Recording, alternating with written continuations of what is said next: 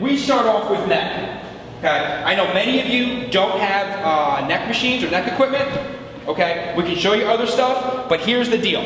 Concussions are a real deal. Athletes are getting it.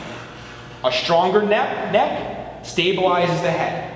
When your head is more stable, it doesn't move around as much. Your brain sits in there, and it can move and slosh back and forth. Okay? Put it a different way. A few years back, we had the whole ACL issue, right? Athletes getting ACL problems. What did we do as professionals?